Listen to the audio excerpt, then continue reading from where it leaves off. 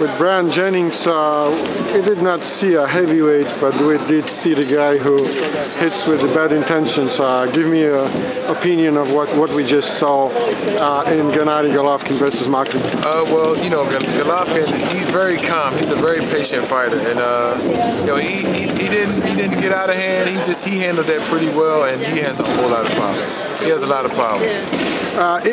He said that he can fight anybody from 154, 160, 164 to even 168. Do you see this power, the display of power we saw it could actually translate into those higher weight classes? Well, yeah. Well, I don't know about the higher. No. I mean, well, yeah. It's a fair amount of power. Yeah. So it would be effective. You know, in the weight class just above him, but don't go too far. And down low. I mean, I don't know. Depending on you may lose power if you lose some pounds. So you know, who's to know? But where he's at right now at 160.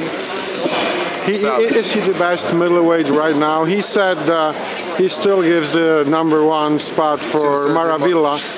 But he said, Martinez? Yeah, give me a couple of years. Does he need a couple of years? I don't think so.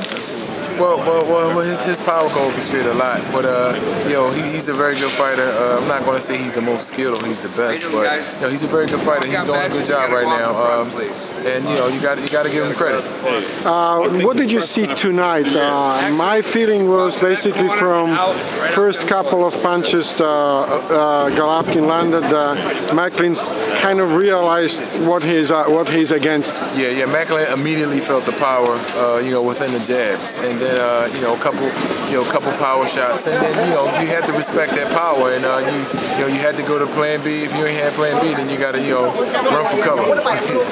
Is he all right for sure? Because some of the people, and you are a student of boxing, boxing. Some of the people were saying that he's overhyped.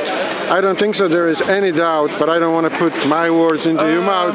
That he's not real. The reason being that they may say that he's overhyped because he don't display a lot of skill or a lot of speed. But when he hits you, it hurt.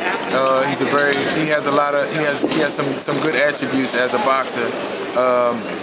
He's not the best all-around boxer, but he has some good attributes, and he shows a lot of patience, he shows a lot of composure, and he smiles while he's doing it. So, I mean, he smiles when he's doing this. Yeah. Appreciate it. I think so. This is the best end word for what just happened today. Thank you with Bryant Jennings after the Macklin Golovkin fight in Foxwoods. Thank you. All right.